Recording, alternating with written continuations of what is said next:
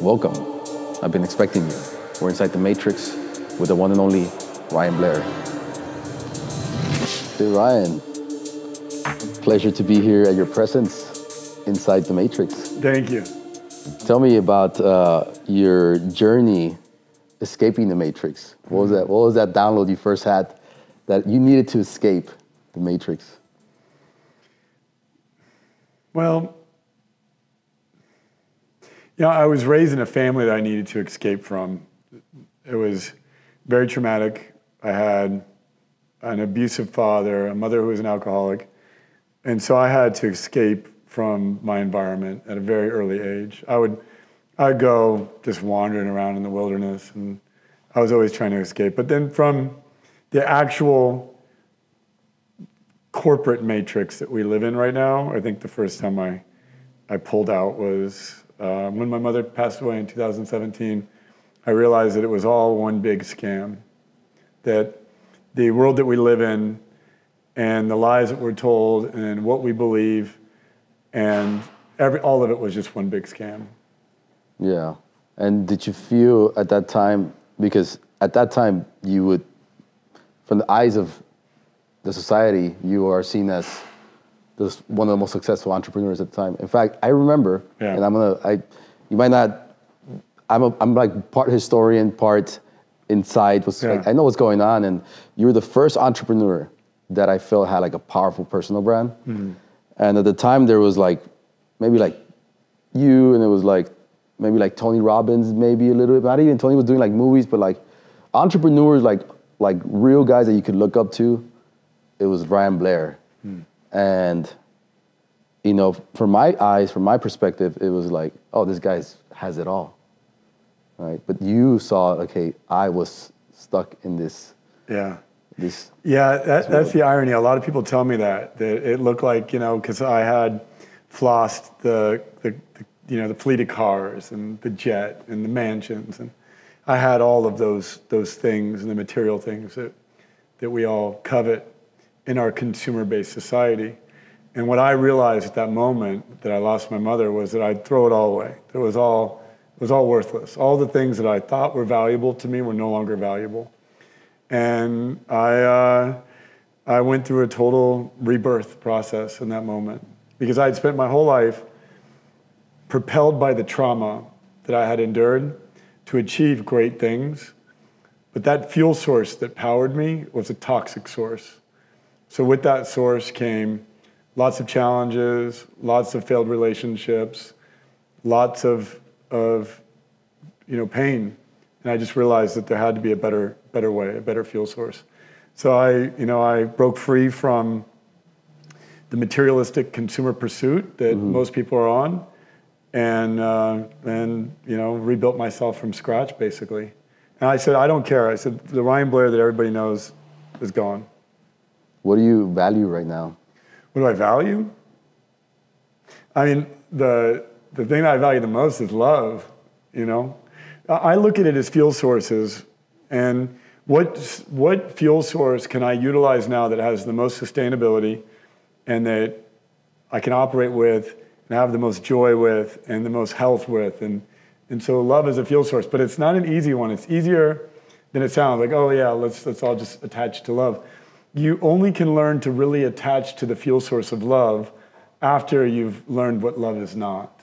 And I spent most of my life learning what love was not, so that I could really value love in such a way that I could use it in my work and use it as a way to propel me in life. It's a contrast in your life that's giving you perspective. Yeah, what I tell people is we have to learn how to dance with these opposing forces. And when we learn how to harness two opposing forces together is when you get that real tension and that real friction. And that friction is great. It's like people will say, oh, you need to be more patient, or you need to be more grateful. Those are important fuel sources, but you need to learn how to marry gratitude with ambition, or you need to learn how to marry patience with persistence. Mm-hmm. And if you marry patience with persistence, then you can be a phenomenal individual. That's where it's at. But if somebody tells me, go be patient, I'm like, okay, I'll just sit around and wait for something good to happen. well, then you get nowhere.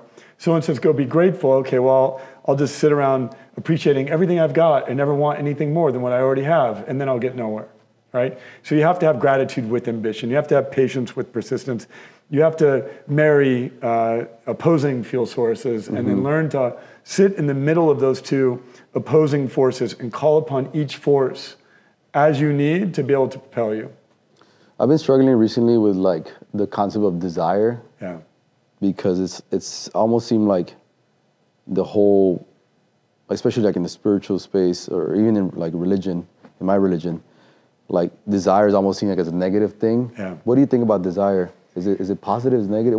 How do I? Yeah. So desire is interesting. So there are many different traditions, and this is why the world is so confusing. One tradition will tell you desire is the root cause of all suffering, right? And that's one tradition. Another tradition will tell you desire is everything. And desire is the only thing that you need to cultivate to be successful. And then we're sitting here saying, what do I do? One master is telling me desire is the root cause of suffering. Another master is telling me desire is all I need to cultivate. So it's quite confusing. So we have to look at our own definition of what desire is. And if you're desiring to grow, if you're desiring to heal so that you can help heal others, if you're desiring to know your soul and know your purpose, and you're cultivating the desire inward as opposed to desire outward, then desire is a very good thing. But like anything, it has a negative pole and a positive pole. It can be taken in the direction of suffering, and it can be taken into the direction of light.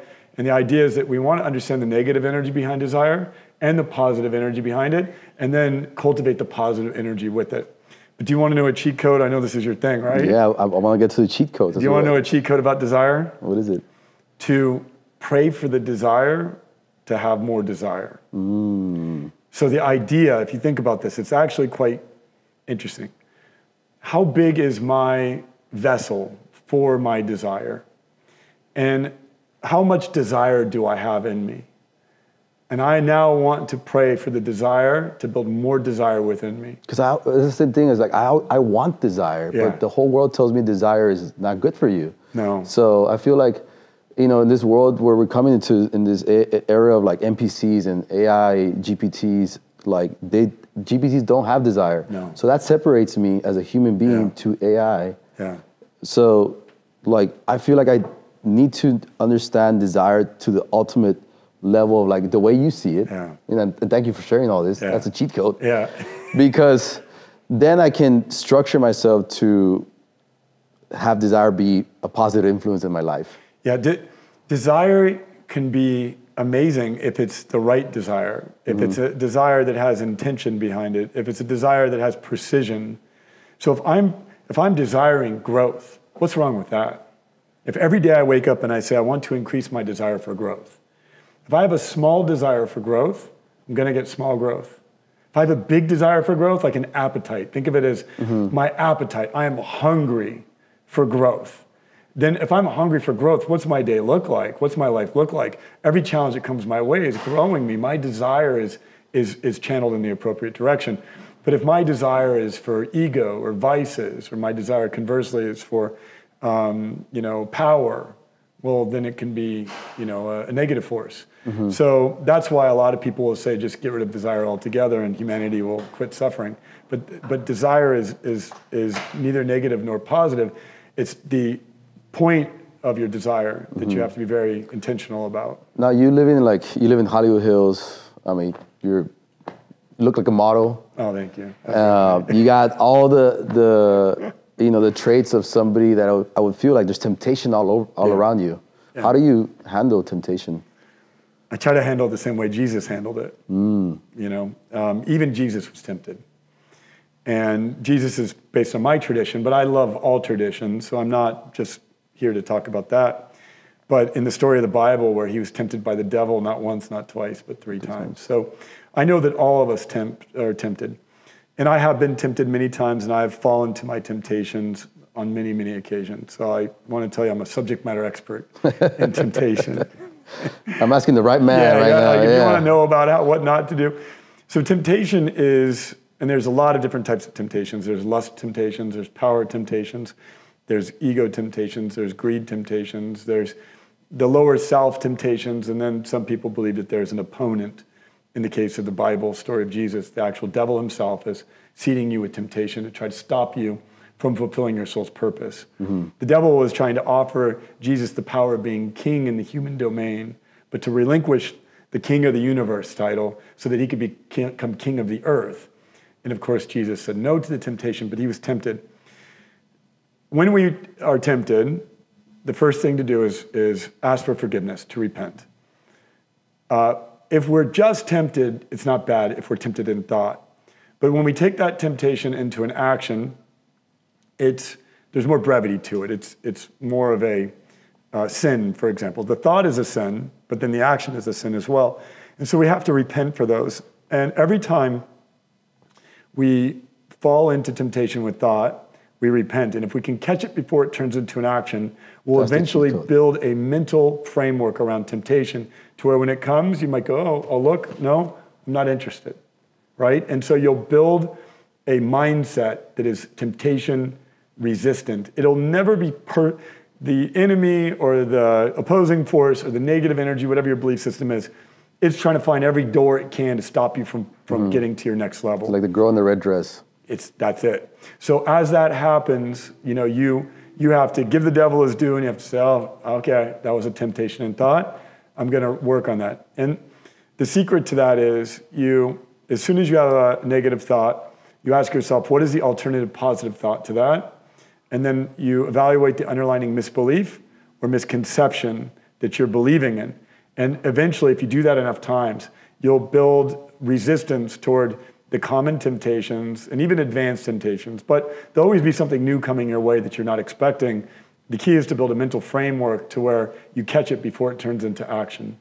Yeah, a lot of the apostles went through, or saints, they've gone through like being like murderers or, committing adultery to becoming, representatives of how to be. Yeah.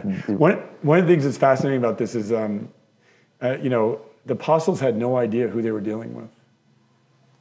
They had no idea. They were living in the house of Jesus.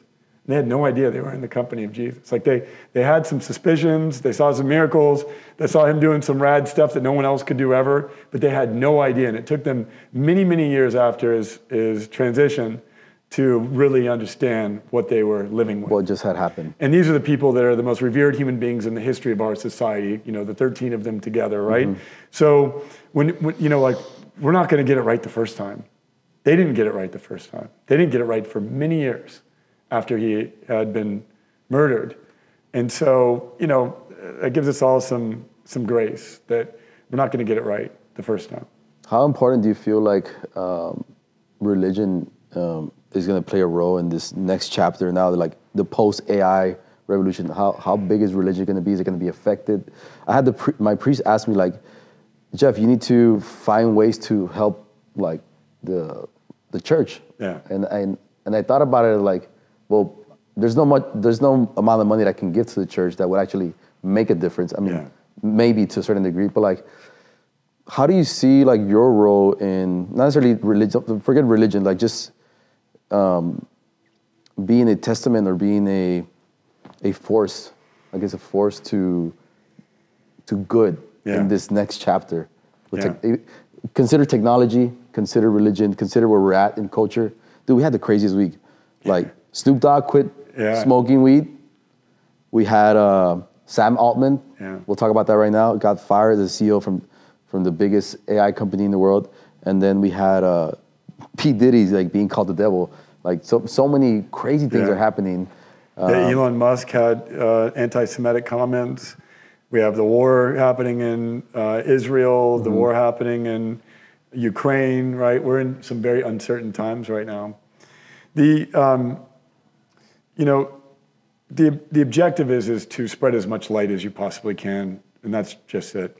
And in order to spread a lot of light, you have to have met a lot of darkness.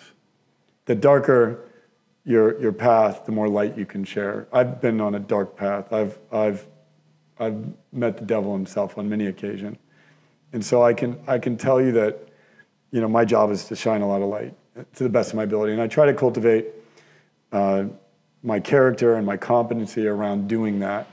Now, what's going on with AI is an absolute evolution of humanity. I'm afraid of a future that doesn't have spirituality infused in AI. Mm-hmm. And AI is only as good as the people who train it.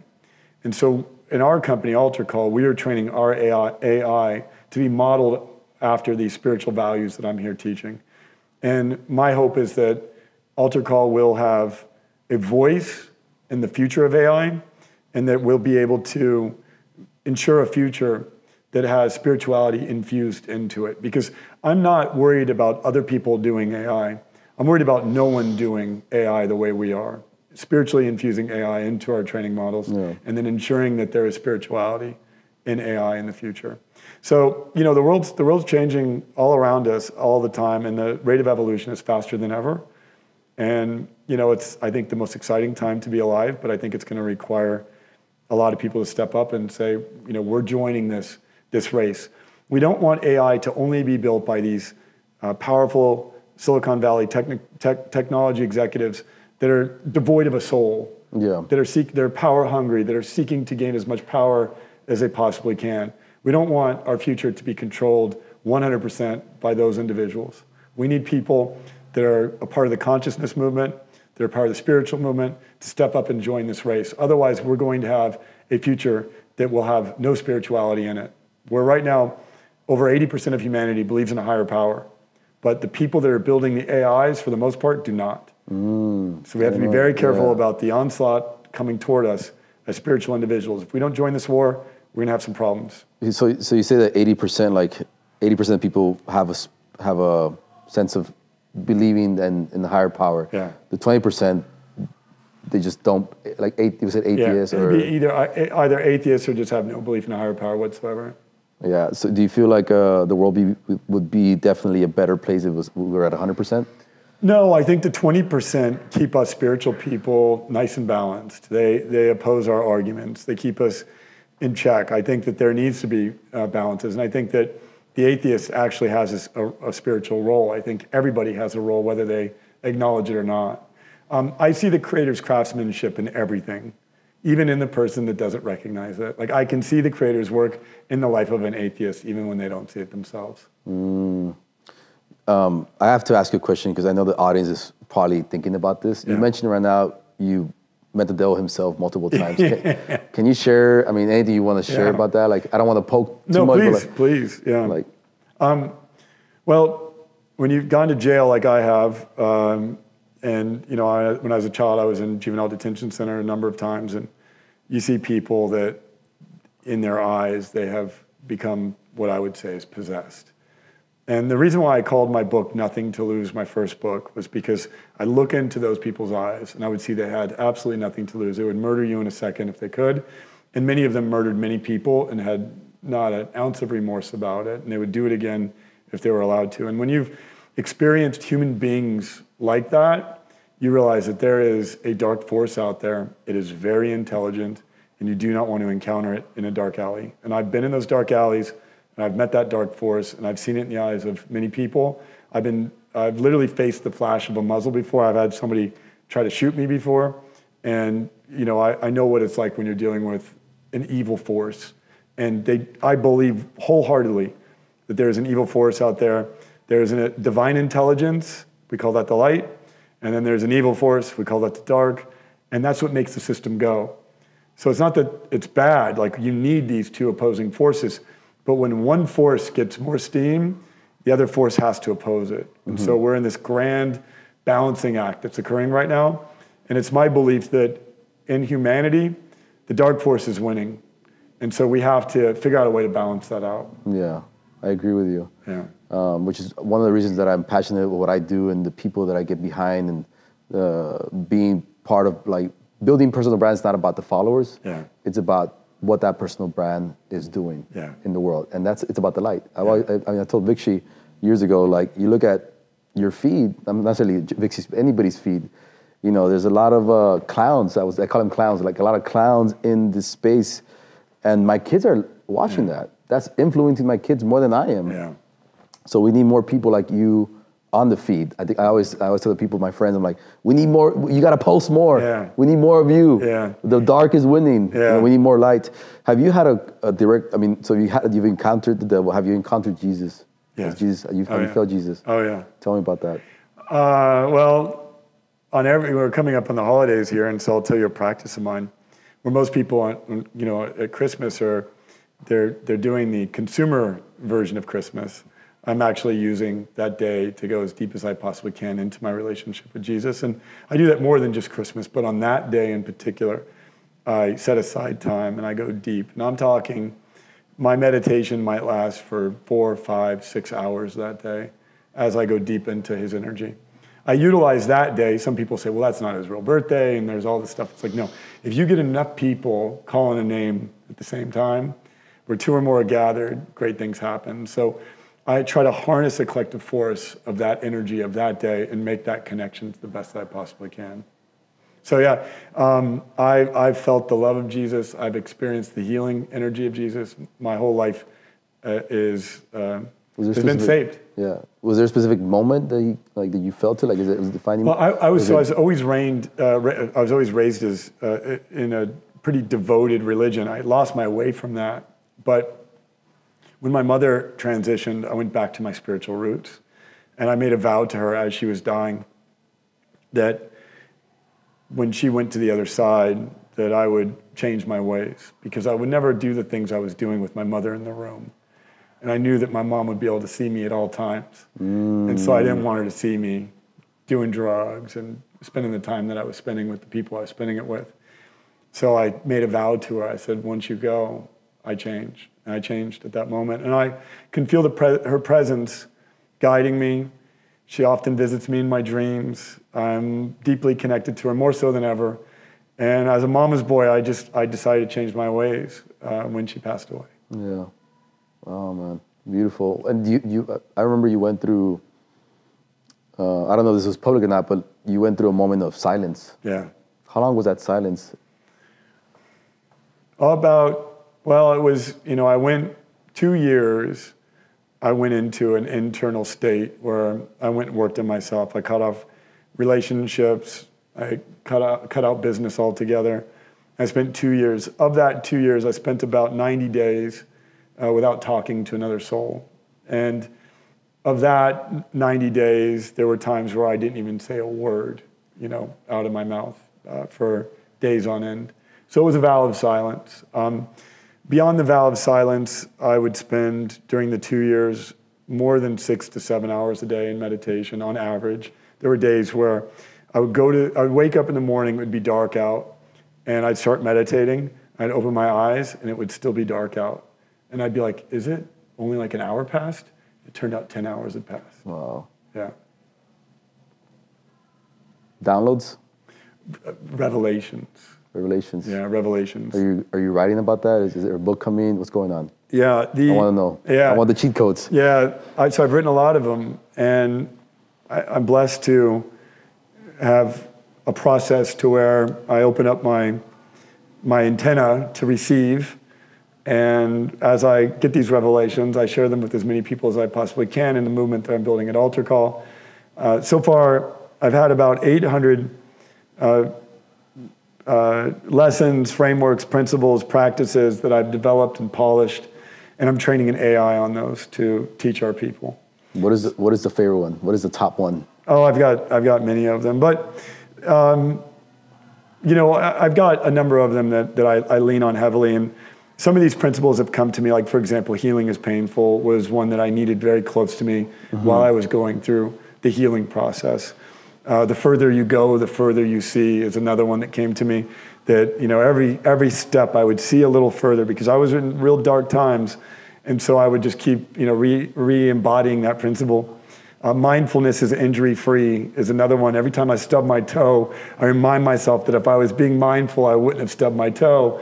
And stubbing my toe might not just be a physical act. It might be that I said something that wasn't quite kind to a person, or I got into a conflict I didn't need to, or I didn't give the person the type of attention that they deserved, or I wasn't there for my son the way I should have, and I remind myself that mindfulness is injury-free. And so I'm constantly seeking to embody these principles Principles are like a cheat code in your operating system, and when you have that code in the system, you just call upon it. And it's like when I stub my toe, I'm like, mindfulness is injury-free. And I remind myself that, pick up your feet when you walk, be mindful when you walk, right? And if I stub my toe in a relationship, so to speak, I'll remind myself that, I'm a work in progress. And I'm constantly, every day, attempting to build character and competency. And this is an opportunity. This conflict is an opportunity for me to do that. Do you still spend a lot of time alone? Yes. Is it a daily practice where you're by yourself? Is it? Yeah. I imagine you're like Tesla in his lab and you're just like, nobody bother me for the next 3-4 hours downloading. Yeah, I get up very early, and I have a practice that a lot of people will talk about routines. And Alex Hormozi recently said that routines were stupid and that, they didn't necessarily, they weren't effective and so forth. And with regard to routines, I agree with him that routines aren't necessarily the most important thing, but rituals. Rituals. I like that. Right? Yes. So I don't have a routine. A routine is boring. And Alex Hormozi is right to that extent. Routines are stupid. But a ritual, that's powerful. And so I have morning rituals, not morning routines. So I wake up, I meditate, I pray, I study, I work out, I eat healthy, and I seize the day. And that's my ritual. Mm-hmm. It's not my routine. What are you studying right now? Is there something specific you're studying? I'm always studying something new, but I probably have 4 or 5 books come a week. I don't read them all, but I draw from them. Some I schedule, some I carry with me. I like to read other people's works on subjects. I tend to read books that have 2 categories, one in character and one in competency. And so I might be reading a book that's going to help me with the technical competency that I'm seeking to learn around, say, speaking or marketing or whatever the technical competency is. And then on the character side, I'm reading spiritual books. And I always have a Bible where I do my rituals. And I open that up and I go in and grab a quote from it or grab a word from it, I should say, and try to interpret it and draw from it. What's your favorite scripture? I have many. One that... Well, I'll tell you... a lot of the Psalms have really impacted me. And every year I follow a tradition where I take my my years, I'm 46, I take 46 plus 1, so I'm reading Psalm 47, for example. And every year I really contemplate on one psalm. But there's a ton of scripture that I'm inspired by. King David is one of my favorite stories. I'm also very connected to Joshua in the Bible. I often tell people that Noah built an ark for animals, and that at Altar Call we're called to build an ark for people. Mm-hmm. And so I'm biblically empowered in everything that I do. What do you consider yourself? Like, what would be your label? Because you're an entrepreneur, but you're not just an entrepreneur. What?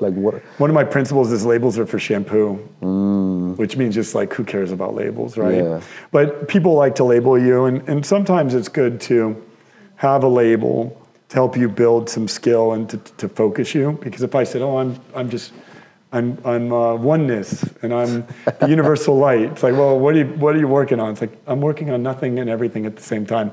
A lot of people in the spiritual community, they get really caught up in the ether and in the abstract, and I like to get focused on the concrete. But is that positive, negative? Is that those what you said earlier? Like you have to get to the opposing sides. Yeah, I'm trying to cultivate as much personal will and personal power as I can in this journey here.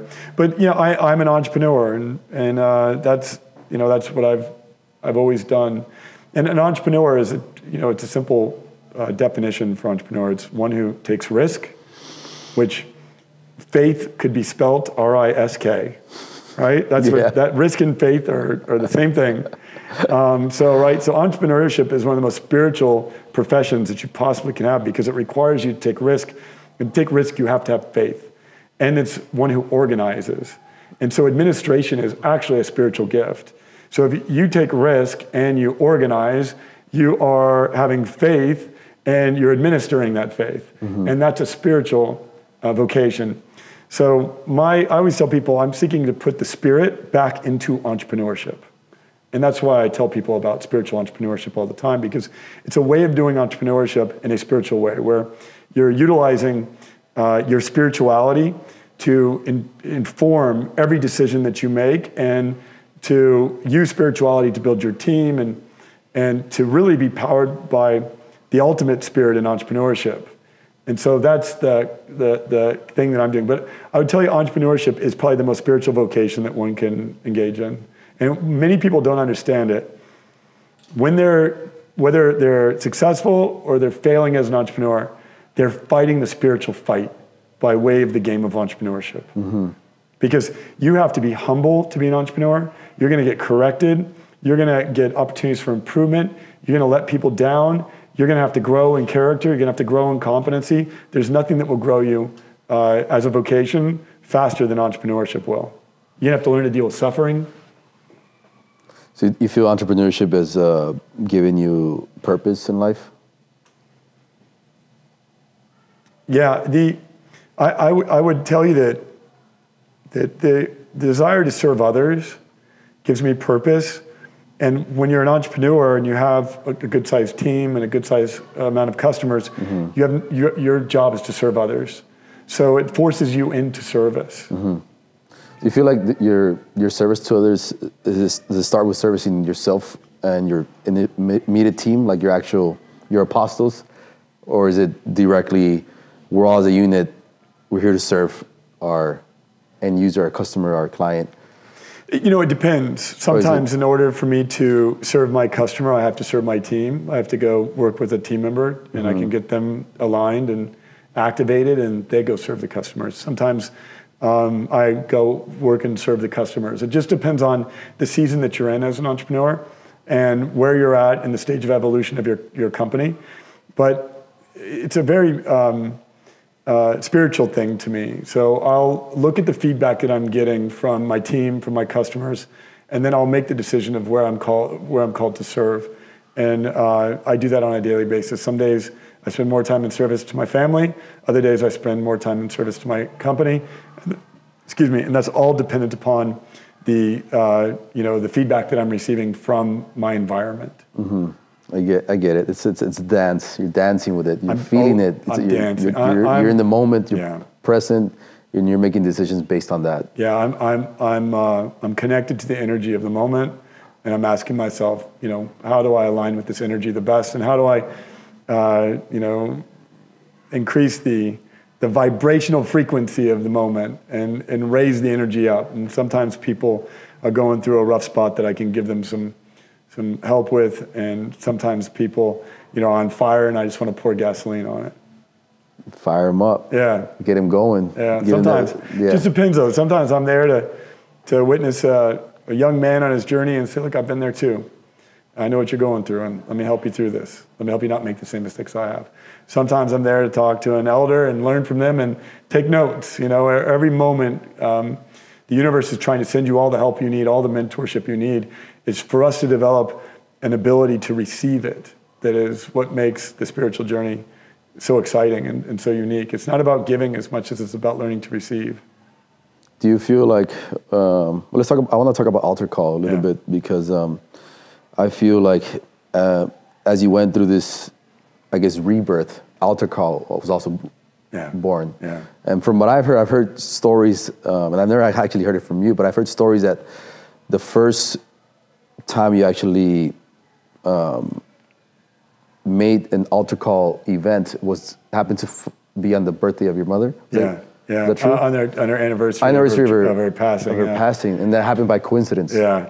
Wow. Yeah, we were trying to find a date to do an event, and one of the team members, our co-founder Brian Ferrari, suggested that day, and I just knew. I was like, okay, Mom, we're doing it on your day. Wow. It was 2 years after she transitioned. I wasn't sure how it was going to work out, but I knew that I was supposed to somehow turn the worst day of my life into a day of deep meaning, and it became that. And now on the anniversary of her passing, I have something to celebrate, as well as something to mourn. Mm-hmm. Wow, it's beautiful. So what exactly, for the people that have never heard of altar call, what exactly is altar call? Altar call is a movement that is teaching entrepreneurs how to infuse spirituality into their work. And we're innovating in AI. We're helping people basically take their spirituality, infuse it in their business, and have their business become a embodiment of their spiritual purpose on the planet. Entrepreneurship can be very difficult.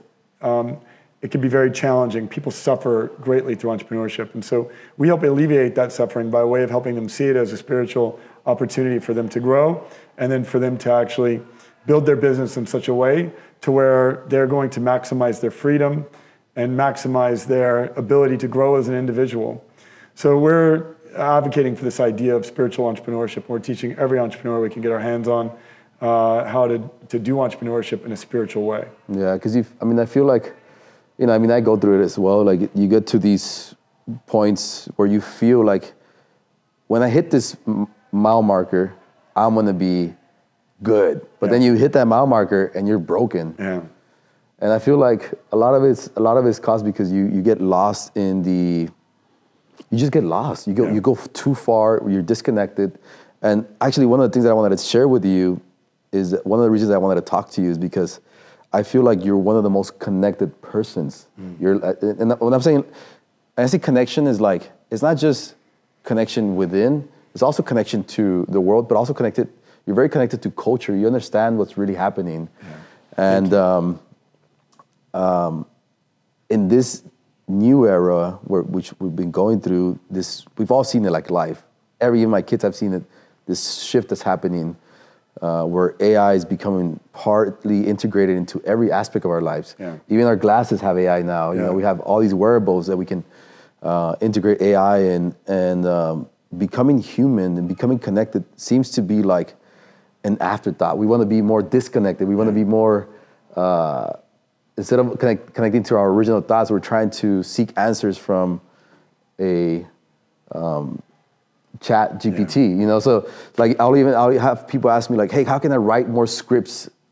I'm like, go to your room, no distractions, and write more scripts. Yeah. You're too distracted. No, but how can I use ChatGPT? Like, yeah, you can use ChatGPT, but is it really connecting? Yeah. Yeah, so connection is a very powerful energy. And it's something that we should spend a lot of time learning and cultivating. The steps that I took to become connected to the level that I am, and I'm still growing my connection every day, is one, I became connected to the earth, to the planet, to Mother Nature, to the moon, to the stars, to the sun, to the environment, to the trees, to the animals. I became connected to earth.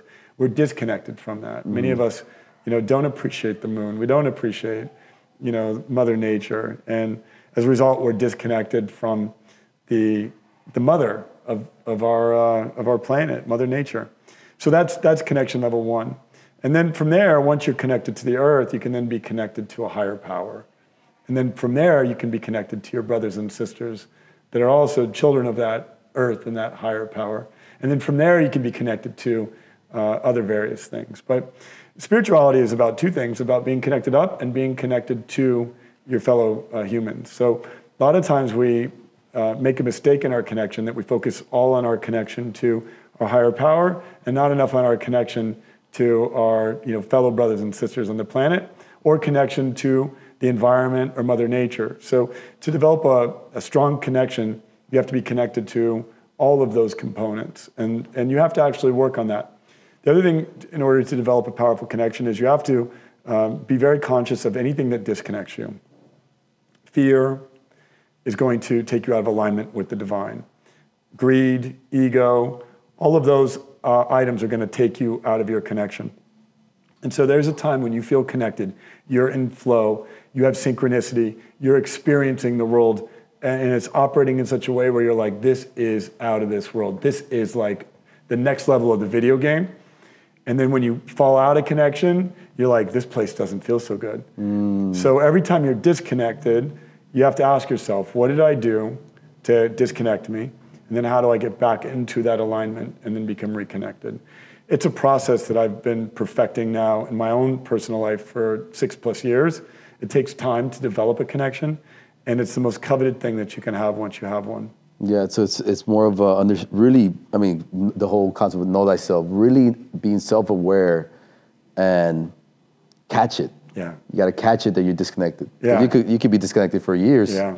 Yeah, I was. I was. Yeah, you putting toxic substances in your body, lusting, many men watching porn, men and women, but porn can disconnect you. Toxic substances, toxic content, toxic ways of being, toxic ideas. And as you were mentioning earlier with, the many people that are influencing us out there are many people that are influencing us with toxic substances, and it's just in the way of content or the way of their beliefs that they're sharing.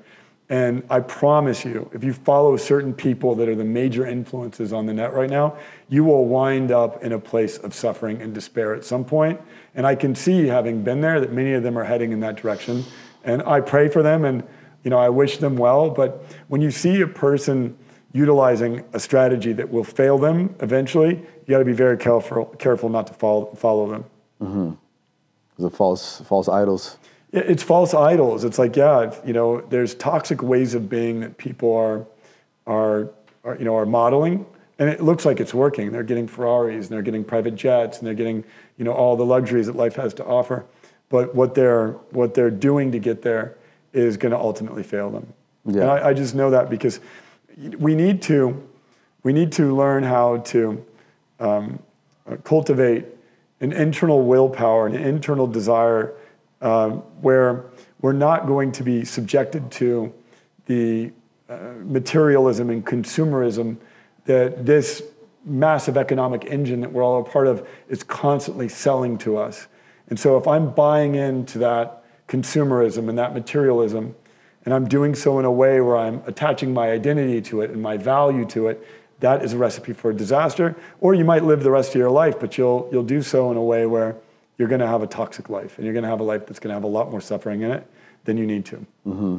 How do you look at the concept of arrogance? Is it a good thing? Because you're an entrepreneur, you got to have confidence. You got to be like, we're going to do this, guys, and people have to look at you as like, yeah, he believes it wholeheartedly. Yes, we're going to do it. Yeah. So in order for people to follow you, you need some form of arrogance, some form of like. You asked me my favorite scripture, and it just came to me. I was like, as I was digging, and that is that. He who praises himself will be humbled.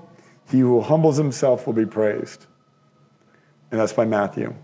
And so he who praises himself will be humbled, and he who humbles himself will be praised. So anytime I feel like when I am disconnected, I'll ask myself, where did my ego disconnect me? Where was I being arrogant? Mm-hmm. And I now have a cheat code that every time I'm like, I'm going to crush it, I'm like, by way of you, my creator. Yes. And I get on my knees and I humble myself. So I'm constantly trying to dance between the dualities of confidence and humility. People will tell you need to be humble. And I could sit there and be like, oh, I'm so humble. I'm just going to sit here all day long and do nothing. I'm just going to be humble, and you'll get nowhere. You have to be able to dance the duality of humility and conviction, right?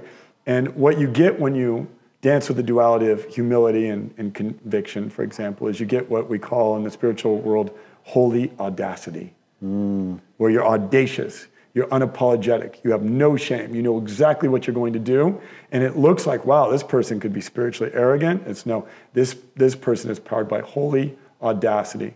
They know who they're working for. They know who the boss is. They bow to the king every single day. They submit, they obey, and they serve. And they serve. And that's my cheat code. I call it the SOS framework.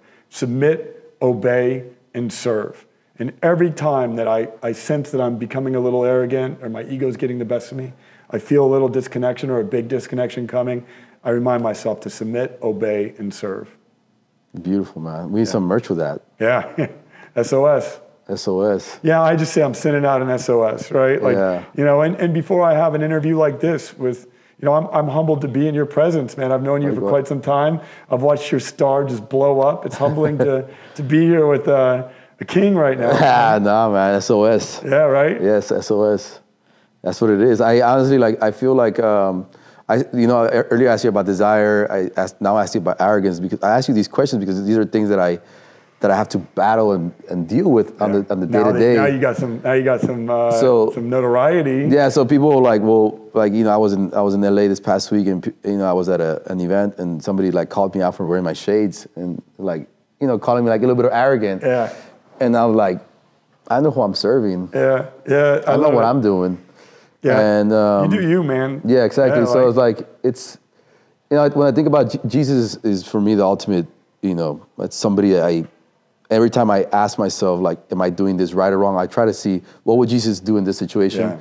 And I feel like arrogance, when I think about arrogance in Jesus, I feel he would say, I'm going to do X, Y, Z, and then he would go do it. Yeah. So that could be seen as arrogant. Yeah. So, but there's a lot of power with saying, I am going to X, Y, Z in the name of, right? Well, that's called a declaration. A declaration. Yeah, so a declaration is a spiritual energy. And when you declare something, you unleash mighty forces behind you. Mm-hmm. That's one of the secret cheat codes to spirituality, is I make declarations like Moses with his staff in the ground. I declare that I'm changing my ways, or I declare that I'm going to do things differently. One of the things that changed for me recently over the last few years is saying I am, even the smallest thing. I'm going to wake up to go help my daughter, take her to school.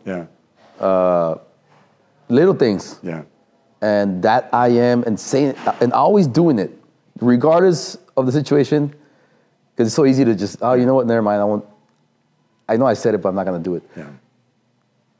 But I started doing the little things, like I am going to do this, I am going to do that. And slowly, that I am got bigger and bigger. And when you're doing that, what you're doing, there's science to this as well as spirituality.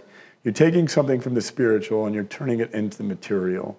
And that's what we're trying to do here. That's why you take a thought and you journal it. When you take a thought, you turn it into a thing. Now that thought is on a piece of paper.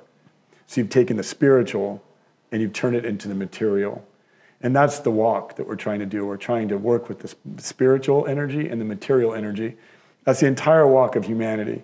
And if you can learn to master those dualities, like taking an I am and turning it into an action, then you're gonna do everything you've ever dreamed of in your life. That's the cheat code. That's the cheat code. Yeah. It's what we don't realize is, once again, dancing with the dualities. It's like I got to dance with the material. It's not that I don't want a nice car, right? I got to learn how to have that nice car and be spiritual, and have that nice car as a way to exemplify the Creator's craftsmanship in my life. And I gotta learn how to dance with that duality.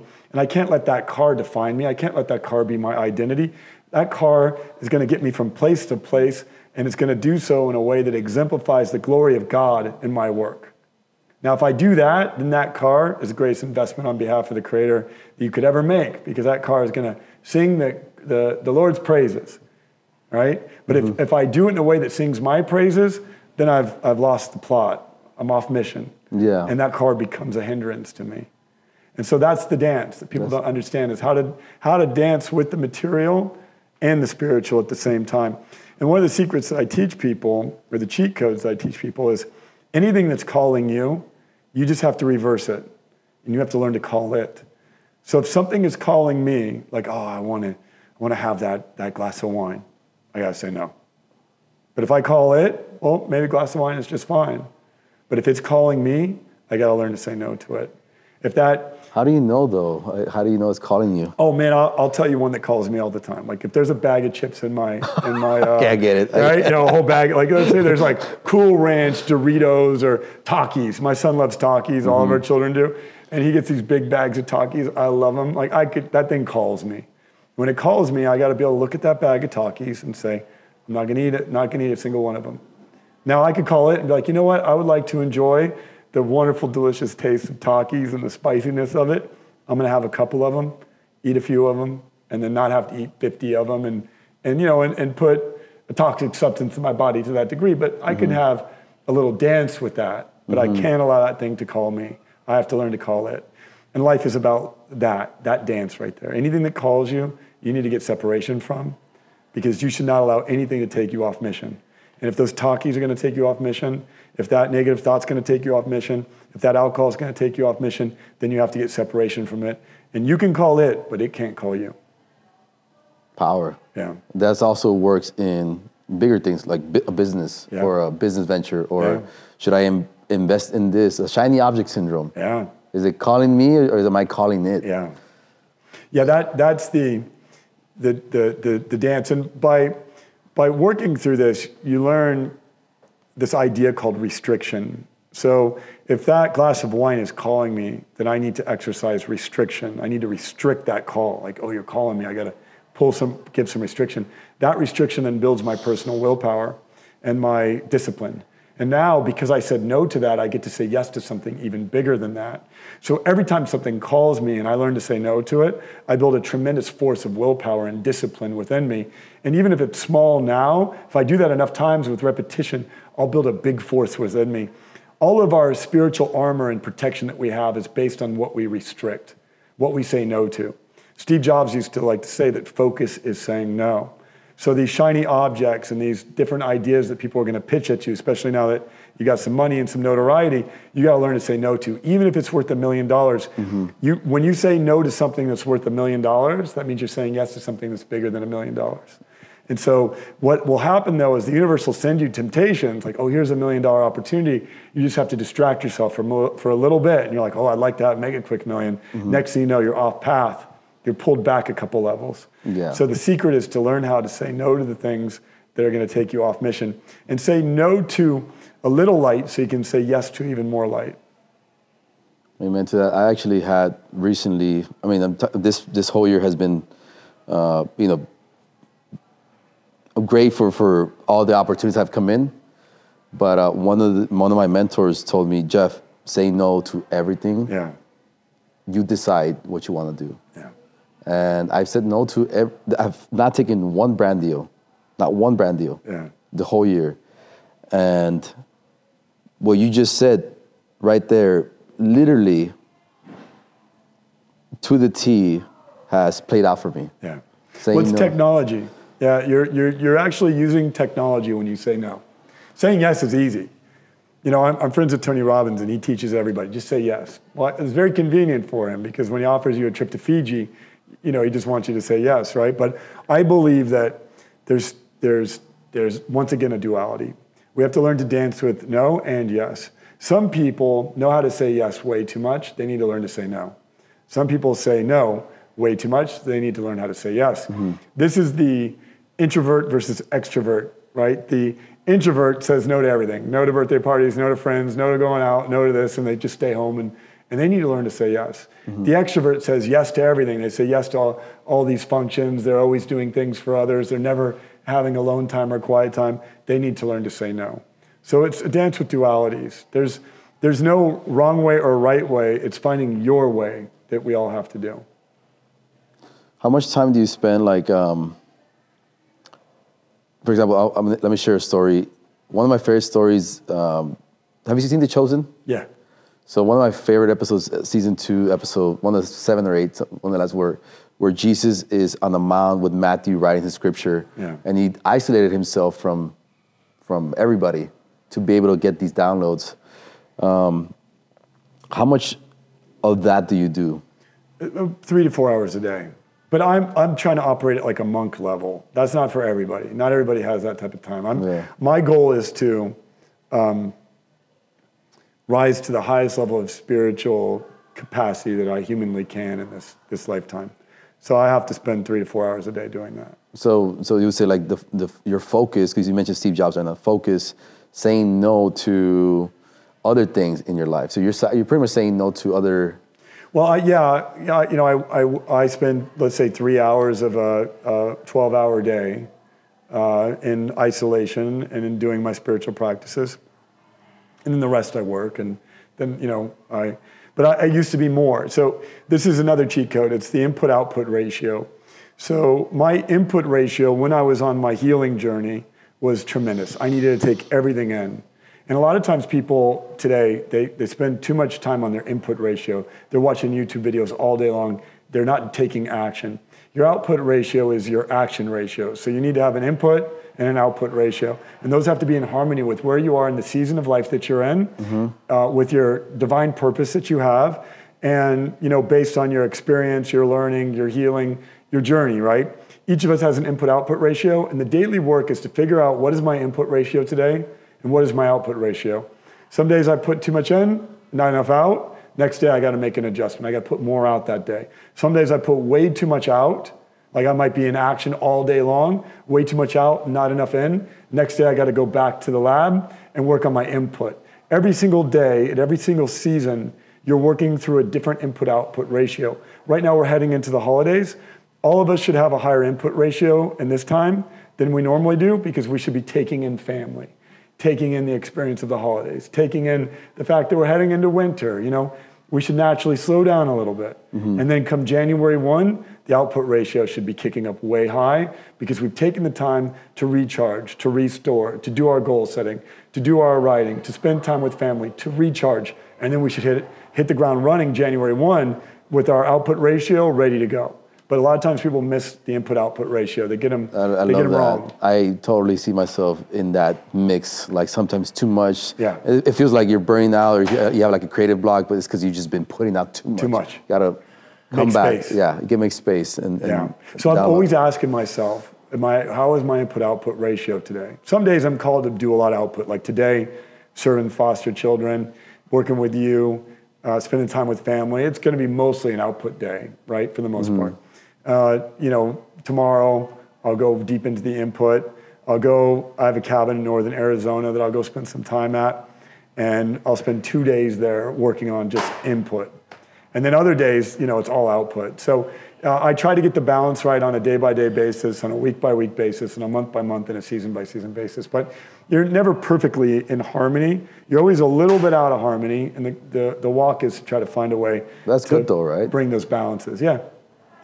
There's no such thing as perfect harmony. You're always having slightly, you're slightly out of balance. And if you do have perfect harmony in a day, you wake up the next day and you won't have it, and then you'll try to figure out a way back into it. Yeah. Do you do like a New Year's resolution? Like you write a list of goals every January 1st? Yeah, I do. I write my goals 3 times a year. I do it New Year's, I do it on my birthday, and I do it at Rosh Hashanah. I'm deeply connected to my brothers and sisters in the Jewish faith and the Hebrew faith, because Jesus was Jewish. He's my hero. So I align with my brothers and sisters in Judaism on Rosh Hashanah, and I celebrate New Year with them. And then I do the Gregorian New Year, January 1st. The Rosh Hashanah is the lunar New Year, right? So that's the way we used to keep time. And then we shifted to the Gregorian calendar. So I celebrate that New Year's as well. So around September, I'm doing Rosh Hashanah. Around January, I'm doing my second New Year's intention and resolution. And then in July, when my birthday is, I do another one. So I do it 3 times a year. Amazing. So do you have any ones you want to share for next year? We're coming into the year. I think it'd be great to release it around that time, this year. Yeah. Well, I'm scaling a company right now, and our plans are to grow our business about 5x, which is a lot of growth for that year. So I need to do everything that I possibly can to call in the right team members onto the team to be able to do that. So my work now is in calling in new team members to join our movement, developing my existing team members, and then directing that team, giving them guidance and direction as to what initiatives and what our priorities are. So I'm working mostly on leadership and developing my competency and my character as a leader in the year to come. And we're releasing our AI product in the new year. So my goal would be to see that product into as many hands as I possibly can in the year. And I want to help you with that. Yeah. Thank you. Tell me a little bit more about the AI product. Yeah. Well, we're building an AI-powered coaching platform. We're studying, so I've trained the AI on thousands of coaching hours that I've done for the many entrepreneurs that I've supported. The entrepreneurs that I work with, though, pay me a significant sum of money. So I'm blessed to be able to get a group of entrepreneurs that I work with where I can give them advice, and they can make hundreds of thousands of dollars a month if they implement it. So I can charge a lot of money because I create a lot of value. But my objective is to be able to bring what I've learned by way of the mentors that have poured into me, by way of the revelations that I've received from the divine. I want to bring that to the masses affordably. And so we're building an AI that's trained on all of my coaching sessions and all of the group coaching sessions and the thousands of hours that I've taught over the past 4 years since I started Altar Call. Mm-hmm. And we'll be ready to release that sometime in the early January. Amazing. Or early first quarter, but we're going to have a launch in January. Is there a domain for that already or no? A domain name? Altarcall.com. Altarcall.com. Yeah. So anybody that wants to check it out, go to altarcall.com. Digitaljeff.com. Yeah. And was it called Alter Call GPT? What is it called? No name yet? Yeah, we're working through some of the ideas around naming, but the project is called AAI, Alter Call AI. And so right now, internally, we call it AAI, but we'll see if there's another name for it. But right now, it's called AAI. Yeah, I'm interested to see what the final name becomes. You know, Yeah. branding. It's especially like in this, you tap into a space where I feel like not a lot of people are looking at when it comes to AI. Yeah. You know. Yeah. We'll see. We're doing a lot of innovation. We've hired some great scientists. We have some brilliant engineers. And we're innovating right now. We believe that we're going to be able to measure some things that have never been measured before, and be able to affect change at a cultural level within companies, and then combining all of the companies that we can affect change culturally in, then we can affect change throughout humanity. So right now we're rolling out the product into the companies that we support. And then from there, we'll onboard more companies and more companies, and then eventually our objective is to be able to affect change globally by way of the companies that we touch. Amazing. How do you feel about the news today? Sam Altman got fired as CEO of OpenAI. I think firing Sam Altman was one of the most bonehead moves that a board of directors has ever done in the history of humanity. They're citing safety as the reason why they did it, but I suspect, based on people that are close to this matter, that it was an ego move. I think Sam probably made some mistakes, for sure, would be my guess. Yeah. But what a dumb move. In jeopardy is this tender offer that they were about to raise, at an $80 billion valuation. Microsoft wasn't even aware of it. It seems like they used safety to cover up ego or greed or fear. And the structure that OpenAI had with the nonprofit governing the for-profit and the way that they engineered that may turn out to be the absolute biggest disaster in the history of opportunity. OpenAI could have been the next multi-trillion-dollar company, and I suspect, based on what just happened, that it will now have the capacity. Its capacity now will be a fraction of what it could have been. Yeah. Because you just don't do stupid things like that. Yeah. It's dumb. And they're doing it based on, they're citing fear and so forth of safety concerns and fear concerns. But everything OpenAI is doing, someone else is copying. So there are other people out there that are seeking to take OpenAI's place, and OpenAI at best was 6 months ahead of other people, maybe a year ahead. And now what they've done is they've just given everybody an opportunity to catch up. Mm-hmm. And now I'll say the only thing I could be critical of Sam Altman, and Bloomberg just said that Sam Altman's worldwide tour rivals that of Taylor Swift's, in terms of what he was doing. And a CEO should be very careful not to overshadow the brand of the company. And so Sam was overshadowing OpenAI, and so I believe that was the mistake that he made. And I think he'll learn some lessons from it. But you don't want a CEO that's overshadowing and taking more of the credit for the work of the team than what's appropriate. And I think that the world gave Sam Altman all the credit, and there was a big team supporting him, and that was his ultimate demise as the CEO of the company. Oh man, damn! It's such a weird time. Yeah, it almost felt like, okay, we're in the simulation. Yeah. This is the sign we're in the simulation. The trumpet is singing. Well, we are in a simulation, and greed and fear are often masked with these ideas of safety and benevolence and some other things. And I think that this is a case study because Sam was positioning this charitable board controlling a for-profit with a cap structure as like the new model. And ultimately he left with an empty hand because of it. So I think that his experiment has failed. It certainly has failed him. And that's an interesting thing because when he was out there touting this on his Taylor Swift tour that he was doing, everybody thought, well, maybe that's the new way to do, corporate America. Maybe these guys have cracked the code in terms of, how to create a for-profit with a non-profit, governance structure. And turns out that structure was a failed experiment. Do you see some other company taking lead? I know. I mean, I think you have. They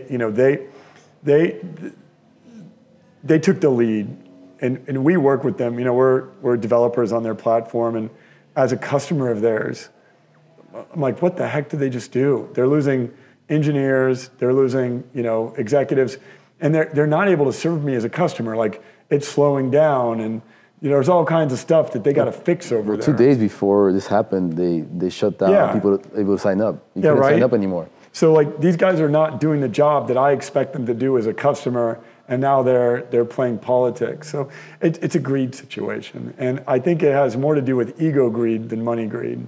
And ego greed is a powerful driving force. And I would tell you that the board of directors there has made the dumbest mistake ever. They're turning Sam into a martyr, and Sam is going to capitalize on that, and OpenAI is going to get punished for it. Mm-hmm. Yeah, because I'm on Sam's side. Yeah, 100%. I would be too. Like, you don't like. Frankly, Sam, one of the other errors that I think he made as a conscious capitalist, if Sam would have had a large stake in the company, they wouldn't have likely parted ways with him, because then they would have been paying him to go away, and they would have had to pay him for the rest of his life to go away. But since Sam had no stake in the company, it didn't really matter if he went away or not, right? They didn't have any vested interest in keeping him around.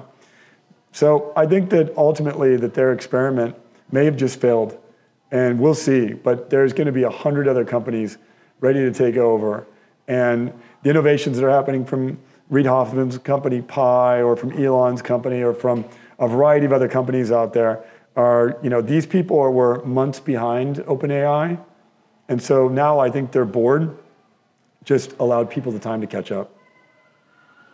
Yep, that's literally the first thing that came to mind. Oh, there goes Grok is about to pull up. Right? Everybody's trying. Yeah. They were Amazon, about 6 months ahead. Amazon's just. I feel like Amazon will become Anthropic, right? All of these other companies, you know, we're at best say 6 months behind, maybe a year behind, but nobody was 10 years behind. Right? Mm-hmm. And then the people that were far behind, they got enough money to throw out this problem to catch up. Mm-hmm. So OpenAI, you know, started, cat's out of the bag. The safety concerns that their board cited, well, I think their ego got the better of them, because these safety concerns are going to be an issue no matter what, because everybody's seeing the power of AI now. The whole world is, including governments and dictatorships and everybody. And everybody's throwing billions upon billions of dollars at this, and OpenAI thought they have the most important company in the history of the world, so they self-sabotaged, and just they're self-sabotaging themselves because of their self-importance. Mm-hmm. This is what happened. Wow, I would have never imagined this happening. Yeah, it's like shock. It's a simple case study in self-sabotage. Mm-hmm. Yeah, aside all the drama, like, what excites you about AI? What's been like one? Well, the rate of innovation is unlike anything I've seen. I've been involved in technology since I started my career in 1995. And I was even involved in technology prior to that, coding and programming computers and building computers and so forth. So I've been in the tech world since 95. I've had broadband and wireless companies. I've worked in AI companies. I've invested in AI-powered healthcare. I've done a lot of stuff in this, and the rate of innovation is unlike anything I've ever seen. So much so that if you're not careful, like, you'll be spending all this time and energy building something, and it'll become obsolete within minutes. Yeah. And so you have to pick a lane, pick a niche that other people are not going to focus on, and you have to build only in that niche. Otherwise, you're going to see companies go from startup to obsolescence faster than we've ever seen before. Yeah. Because the rate of innovation is unlike anything we've seen. I mean, that happened to my app. Oh, really? Yeah, so, you know, we built all these generative AI tools where then, you know, just this latest release of OpenAI replaces our entire app. Yeah. So everything we were doing, everything we built over the last 6 months, you know, acquired thousands of users on the platform. Now, no longer, I mean, the users are there because they're loyal to us. Yeah. Right? They're loyal to our brand. Yeah. But they could just say, we can just use OpenAI. We don't, we don't need you. Yeah. And OpenAI's recent release put a lot of people out of business. Yeah, I was one of them. And luckily for me, I have a brand that people want to be associated with. They want to they want to be part of my AI. Yeah. So Yeah, well, you're absolutely smart to have built your personal brand, and that's people are going to seek more connection. There'll never be enough mentors to serve the amount of people that need a mentor, and the reason why is because we're not receiving mentorship from the educational system. We're not receiving mentorship from the institutions that are designed to try to give us this help. We're not receiving mentorship from the church like we used to. We're not receiving it from the family, the fathers and mothers. They're having to work 2 jobs, or the family's been disintegrated as a result of the divorce rate. So we need more mentors, and that's what you are. And so you're fulfilling a very important spiritual role. And your personal brand is the way that you you teach. And so what you're doing is a spiritual act. And I think that that's probably the lesson, is that your brand will be with you for the rest of your life, but the tools that you make, may become obsolete pretty quickly. Yeah. Thank you for sharing that. Yeah. And but that's the truth. Like it literally happened, and pivoting has been something we're all kind of like used to, but it makes you think deeper about what is actually that you're creating and who you're creating it for. Yeah. And I feel like with these AI tools, I finally have an opportunity to scale my voice, scale up without needing like 15, 20 people on my team. I can become a CNN. Yeah. As a personal brand, I can become, I can scale myself, my voice, and then I can really create impact without the resources that you needed before. So I'm excited about that, and I'm excited about this new wave of supporting people like you that are in the light. Thank you. Spreading the light. And I'll tell you, there's never been a better time to be an entrepreneur. When I first started in 1995 building an internet company, I had to buy millions of dollars in servers, and I had to customize software, and all of these tools that are now available to us on a SaaS-based subscription, or for free in some cases, or $20 a month for my ability to have a copywriter, or this or that. Like, we can now go build a business far more efficiently, and we're powered by billions of dollars worth of software now. It's like my entrepreneurial venture that I started on Windows 3.2 was powered by like $100 worth of software. The company I've started today is powered by billions of dollars worth of software.